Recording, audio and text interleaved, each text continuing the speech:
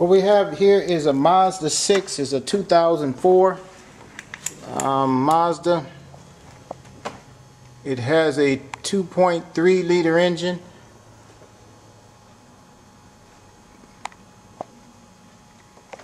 See if you can see it. 2.3. 2004. And what it's doing, or what it was doing, was showing a code P0745 EPC circuit fault, electronic pressure control circuit fault, or it's also considered the line pressure solenoid. And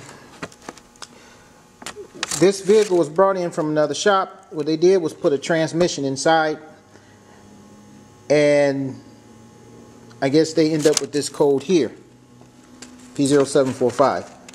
Well, what I initially did was hook up the scanner, and I saw that there was no amp readings on the scanner. So it showed no amperage readings, and it was high line pressure, because with this P0745, what it would do, it would has very harsh engagement. So if you put it in reverse, it would hit hard. Put it in drive, it would engage very hard. Very hard. So I hooked up the scanner, and after hooking up the scanner, the next thing I wanted to do was to do a test to see if the solenoid was within its proper reading. So what I did was take the computer down. And I'll go over this quickly. I took the computer down. On this side, the computer is on the driver's side, excuse me, and it's up there close to where the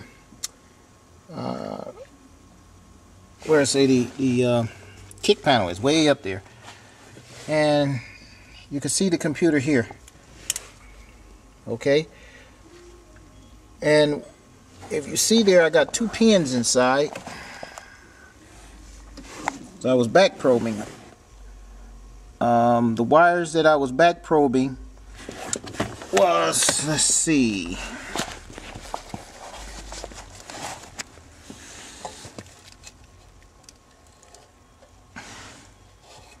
it will be a green with an orange stripe and a green with a white stripe. Okay, so I had the connector.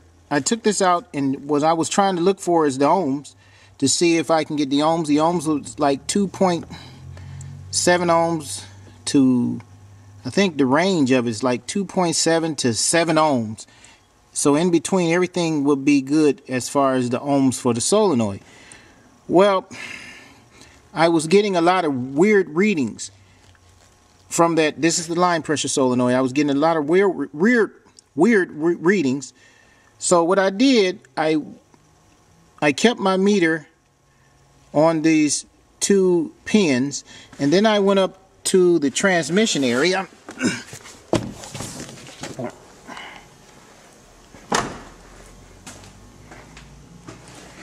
And down here, you see the case connector here. Okay, and what I did while this was on, and while looking at the meter, which was here, I did a wiggle test. Okay, so what I did, I just wiggled the wire, and while I was wiggling it, while it was connected to the solenoids, the readings was jumping around, and okay, just jumping all around. So what I came to find out is that the red with the green wire, the pins here, the female terminals were open. They were spread too much. So I had to take this part out and crimp them just a little, push them in together on the red. And then I took the green with the white and did the same thing, then pushed it down on there while I'm still on the EPC circuit, or line pressure circuit, and I did the wiggle test again,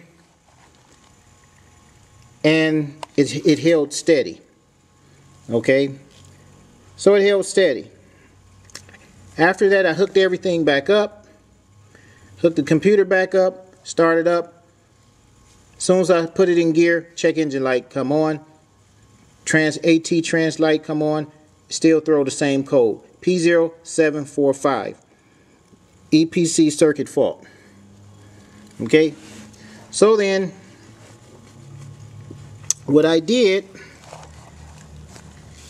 I looked at the green with the red and the white and the green with the white and see where they were located on the connector here.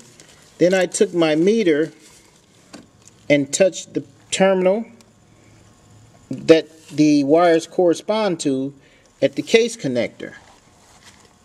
Now from there I was measuring the solenoid.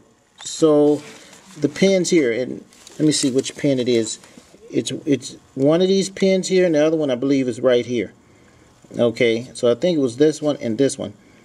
And I was getting weird readings there also. Alright, so what that means is I had to go and drop the pan so I can get to the solenoid to see if it was the internal wire harness or if it was the solenoid itself that was bad. You know, so actually this vehicle had two problems.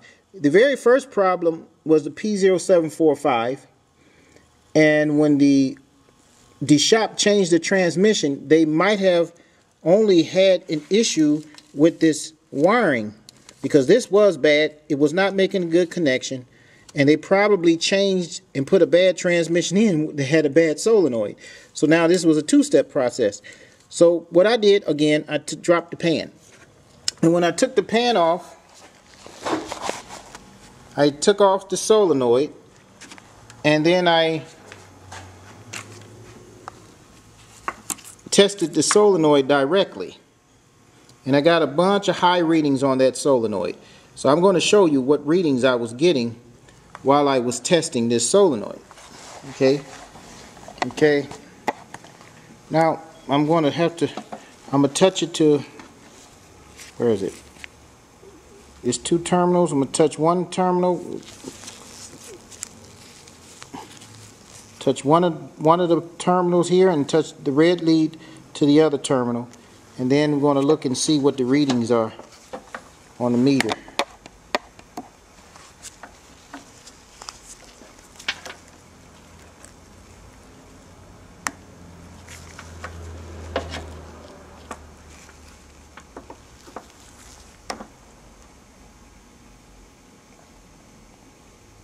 See, 144.2.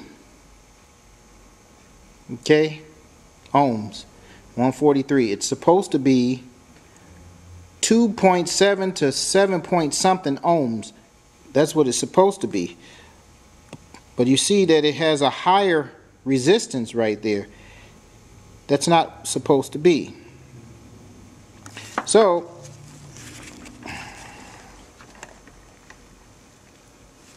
that's this solenoid here.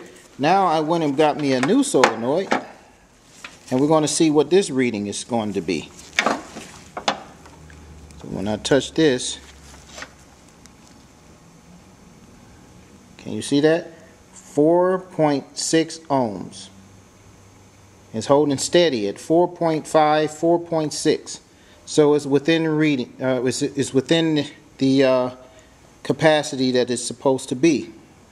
Now, the computer on the car could pick that up.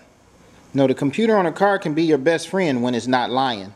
When it's lying, you're messed up. It'll throw you all off. It'll make you think everything else is bad. You may end up keeping that car for a week or two because you don't want to fault the computer. But in this case, it looks like it was telling the truth because the resistance is 4.5. Now I go to the solenoid that the computer says it was bad, and there you go, 136, 135, and all this other stuff. Okay, so this solenoid definitely is bad. Definitely bad.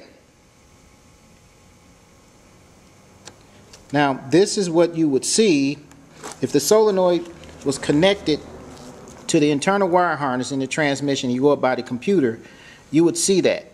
Okay, but you couldn't stop there, because if you're checking from the computer, you have to see, okay, there's a lot of things in between that could be affected, which was the issue with the wiggle test on the case connector. So I had to go 2 steps here. The solenoid ended up still being bad. Okay, now I'm going to show you where this solenoid goes on this transmission. Okay. Alright, I'm in the front. This is the bumper right here. So facing this transmission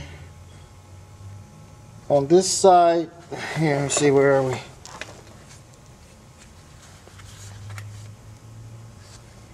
There are 3 big solenoids on this side.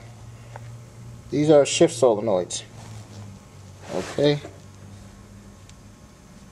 Now the EPC solenoid, it's right here.